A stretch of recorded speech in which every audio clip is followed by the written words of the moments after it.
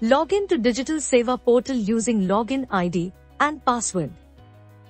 Enter PAN application details like application type, category, name as per Aadhaar, date of birth, mobile number, email ID, and type of PAN, that is whether e-PAN or physical PAN card. On submission, user will be navigated to PAN service portal. Enter applicant's Aadhaar details carefully, and demographic authentication will be performed with the details by clicking on Submit button. Please remember these important checklist while entering name. Applicant's name, gender, and date of birth should exactly match with Aadhaar. Initials are permitted only in middle name if appearing on Aadhaar. Let's understand this with example. Please note that combination marked incorrect signs are allowed to be entered on PAN form. That too, if appears in Aadhaar in same sequence. This facility is not applicable to minor and non-individuals like HUF, firm, etc. On successful authentication, user will be navigated to applicant details. User can view and verify application details entered on earlier pages. User can edit fields like name that you would like printed on PAN card or field of other name. User will be navigated to parent details. User should enter applicant's father name. For individual applicant, father's name is mandatory while mother's name is optional. If user selects mother name to be printed on card, then mother name is mandatory to be entered. However, in case of mother being single parent, user can select single mother flag and enter mother name.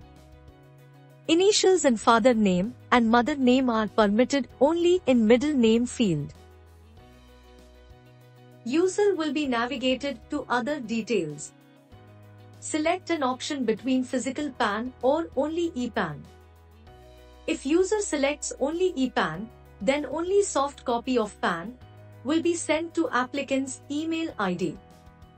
Select source of income, as the case may be. If source of income is salary or business profession, then office address is mandatory. Enter telephone and email ID carefully for updates of application. User will be navigated to assessing officer code, that is AO code. User will select state and city as per residential address available on Aadhaar. Based on the above selection, a list will be shown. Select area code, AO type, range code, AO number as per location. Enter place and date. User will be navigated to the confirmation page. User will check and reconfirm all the details entered in application. User will be navigated to e-KYC authentication portal.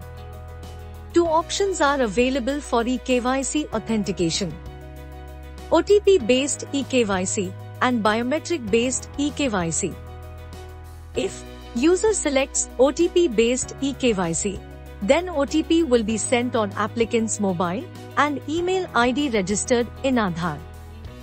User will have to get OTP captured through applicant for performing e-KYC.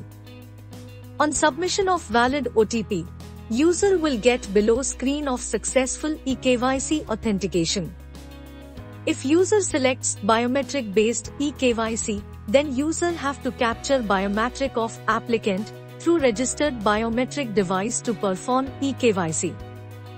The biometric device, that is Morpho, Mantra or Precision, needs to be registered through RD service app of respective company by downloading from Google Play Store. In this case, user can select the device, capture the fingerprints and click on Submit button.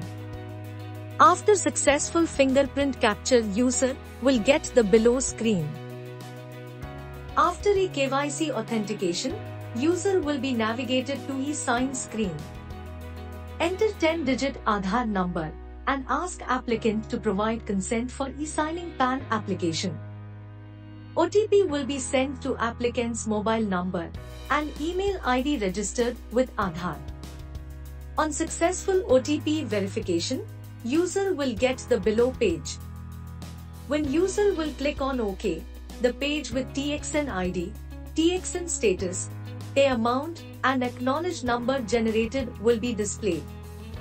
PAN applicant will receive PDF and payment receipt on email ID registered in application in below format. User can check status of transaction through transaction status page. Enter request type, transaction ID and entity ID to check status. User can also check status based on application number through PAN application status page.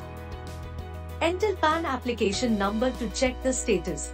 User can also check status on www.tin.